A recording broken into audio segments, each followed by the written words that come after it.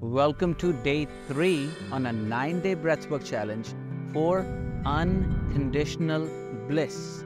By the end of this session, our promise to you is that you will tap into that higher frequency of gratitude that will transform how you see yourself and the world. Have you ever wondered, why does life feel like struggle, day-to-day struggle, rather than a state of unconditional bliss? Why does life not naturally feel blissful? And why is it that whatever you achieve in this lifetime, goals after goals, you're truly never satisfied? And this is because we have been told a big lie, and we have believed that lie. And the lie is that you are not enough. And you're not enough has taken deep root in your DNA, in your genetic memory. And whatever you do from here, all the actions you take has the memory of you are not enough, has a signature. So how do we extract this memory from your DNA and let it go? Well, for that, first, we have to understand this memory at a deeper level. So let's start with a story. The story is about a stone breaker. The stone breaker was starting his day blissfully, fully satisfied, just breaking stones. And as he's breaking the stones, he hears the horses approaching. And then he becomes curious. And then he looks, and there's a king approaching. And when he sees the king, he also sees the beautiful queen sitting right next to the king. And a lot of people, important people surrounding the king at his beck and call. And his brain started playing tricks. He started comparing his life to the king's life. And the feeling came, I am not good enough. My life is not good enough. And a desire arose from that. What if I were the Almighty King? And my friends, that day, God was particularly in a very good mood. So God thought to himself, what if I just grant him this wish? Let me just run an experiment. Let's see how blissful, how satisfied this stone breaker becomes when he becomes the king. So he saw all this and he said, wish granted. And the stone breaker became the king.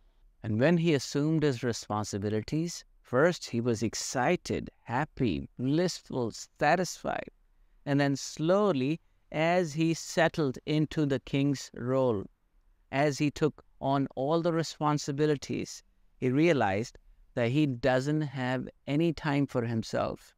All his time is for public good.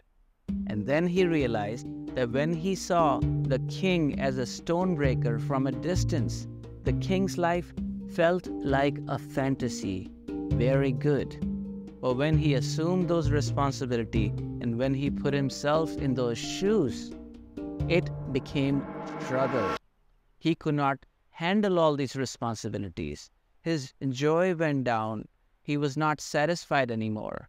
Just the small fact that this king has to sit in a chariot with heavy clothes, with heavy jewelry, and then go around the town every day to check up on people. And while he's going, there is sun pounding on him, making him hot and frustrated, and he still has to continue doing his things. And just this fact alone makes him frustrated. And he says, wow, look at the sun beaming down on the king. That sun must be way more powerful than the king himself. And so he feels dissatisfied. I am not enough feeling came again, and he wished, what if I were the sun? And then God made him the sun. Wish granted. Now he becomes the Almighty Son. As he becomes the Almighty Son, now he thinks everybody should know how powerful I am. So he particularly throws the heat on one village. He wants to prove that how powerful I am. He wants to burn the crops. So he beams on one village, and suddenly a layer of cloud comes in and blocks the sun. Now the feeling of dissatisfaction arose again. I am not good enough. The cloud is way more powerful than me. And then he wishes again, I wish I were the clouds. And the God is in a very funny mood. He says, wish granted again. He becomes the clouds. And now he gets to flow with the wind, and he's very happy that he can block the almighty sun. And suddenly, he thinks about everybody in my village is so hot. They're always complaining about the sun. What if I put the cover of clouds on top of my village? And he does just that. He blocks the sun and hovers on his village. And then the wind comes and sweeps the clouds away. And then the feeling of dissatisfaction comes. I am not powerful enough. Even the wind is more powerful than me. And guess what? God grants him this wish too. He becomes the wind. Now he's causing hurricanes. He's showing his power. He says, now everybody would know how powerful I am. So as a wind, he goes through the village and destroys the whole village, and he feels powerful. And as the wind, he's sweeping across the village. He comes across a rock. The rock is solid, is not moving. And he tries hard with his wind power, but the rock doesn't seem to move. The feeling of dissatisfaction comes again. I am not enough. I cannot even move this rock. Who do I have to be to break this rock? Well, the memory kicked in, and he says, I wish I were a stone breaker. And the God chuckled and granted him the wish back. Be the stone breaker. And now he suddenly finds himself becoming the stone breaker where all this journey started. And now he feels a little satisfied because now he has seen the limitations of everything. So my friends, this is our story. We want to be something we're not. And after realizing, after achieving what we want to achieve, that's when we realize that's not the answer. And I want to quote famous actor Jim Carrey. He once said, I wish everyone could become rich, famous, and everything they ever dreamt of, so they can see that this is not the answer. My friends, this is famous words. I want you to close your eyes, take a deep breath, and think, how many lifetimes do we have to keep chasing one desire after another, just so we can feel enough? Just so eventually we have enough and we can feel blissful. Everybody's chasing something. Think about in your life, what are you chasing? And when is this chase going to be over? And when this knowledge really sinks in, you'll realize that gratitude is giving thanks to what you already have, who you already are, where you already are in this moment. Gratitude is fully surrendering to this moment. That's the approach we're going to work on. So the first step of that approach is being blissful. How can I be totally, undisputedly blissful in this moment? We'll start with a very powerful statement that you are exactly where you need to be in this moment. My friends, there is billion years of evolution on your soul. So every experience, every challenge, every joy has shaped you into who you are today. You're exactly where you need to be. So my friends, in this video, we're going to prepare our body for this gratitude meditation, and that's going to be alternate nostril breathing. After alternate nostril breathing, we're going to simply settle into meditation and hear this guided meditation instructions. So if you're ready, let's start with finding a comfortable cross-legged position, keeping your spine straight. Bring your palm into Vishnu Mudra. Right thumb covers your right nostril, and we inhale from the left. 4. Holding for 4. Exhale, right 6.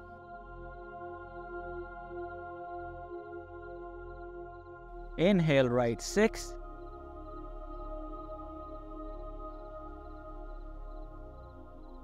Hold for 6. Exhale, left 7.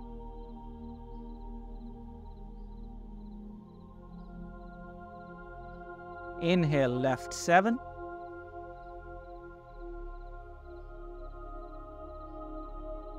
Hold 7.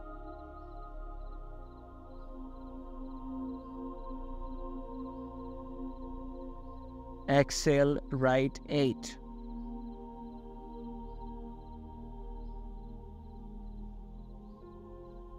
Inhale, right 8.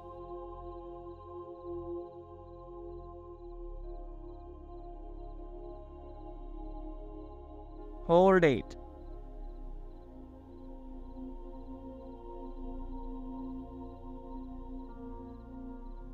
Exhale, left 9.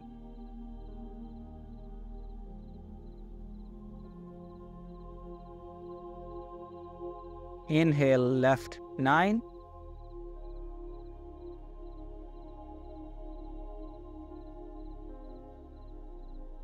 Holding for 9.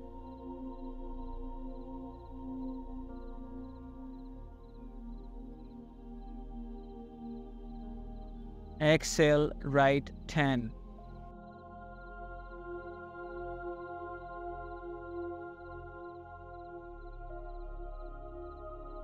Inhale, right 10.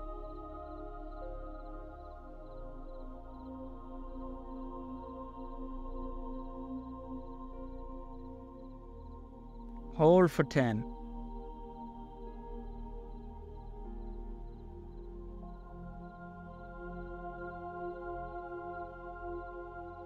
Exhale, left 11.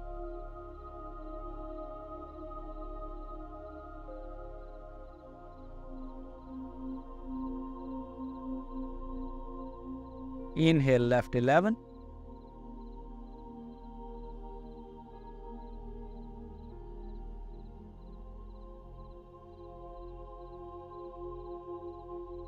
Hold 11.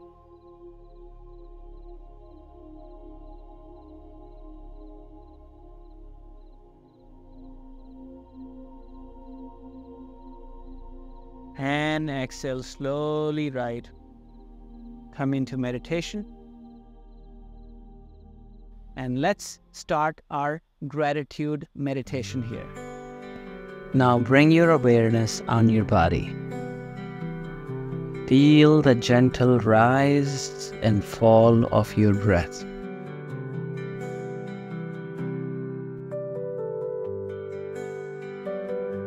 The support of ground beneath you.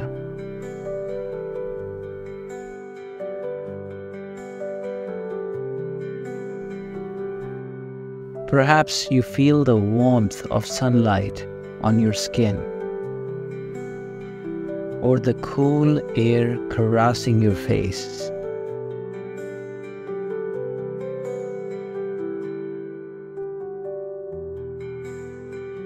Acknowledge each sensation with a silent thank you.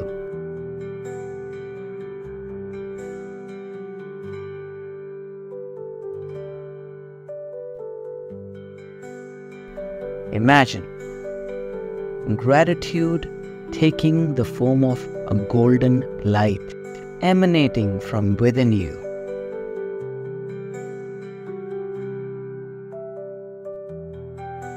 Illuminating everything you touch.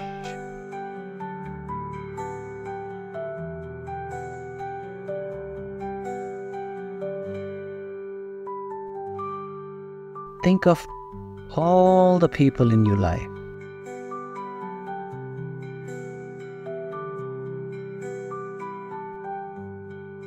The ones who bring laughter and support, and at times the ones that challenge you and also inspire you.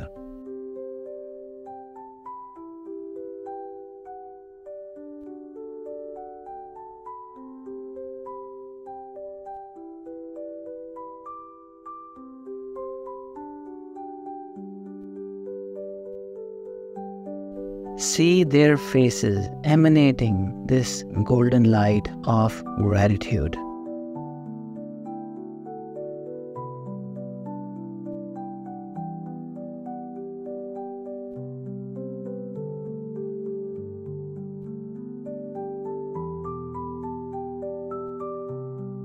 Feel the depth of your connection and silently express, "Thank you for being in my life."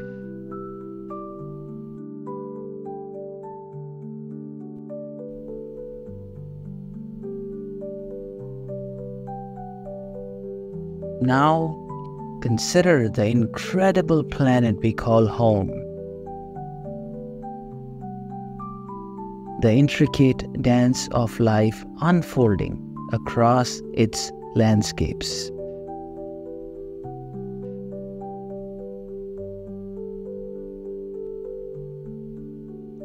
The cosmic dance of creation unfolding for billions of years.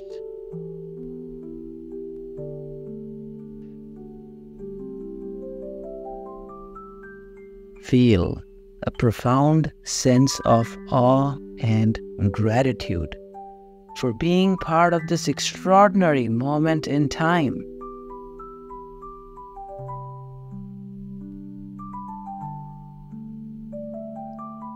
As you slowly start to open your eyes, notice how the world appears transformed.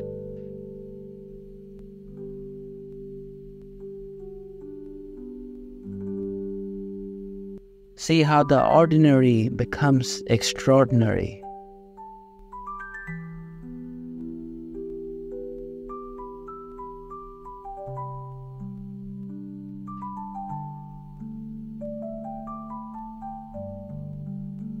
Allow this feeling of gratitude to carry you throughout your day. So now slowly start to open your eyes and stay for the whole day in this gratitude frequency. And whatever your life circumstances are, see if you can disconnect from the circumstances, create a little more room between you and your circumstances, and just watch things unfold with gratitude. To deepen your practice, sign up for our holistic membership on our website. As a member, you gain exclusive access to the 9-day Breathwork Challenge for Unconditional Bliss, along with the entire library of courses on breathwork, meditation, and self-improvement. Click on the link below to sign up. Also, please don't forget to download your Breathwork Journal. This journal offers profound insights into your emotional growth. Start your morning when you are on the bed. You start with gratitude, and we have created an MP3 file for you which you can save as your alarm. So as you wake up in the morning, it wakes you up with gratitude. And 9 p.m., 10 p.m., whenever you go back to sleep, 30 minutes before you go back to sleep, when you're laying on the bed, practice this affirmation again, gratitude meditation. So my friends, practice this for some time until you start feeling it in your body, and then go on to the next video. We'll see you in the next video.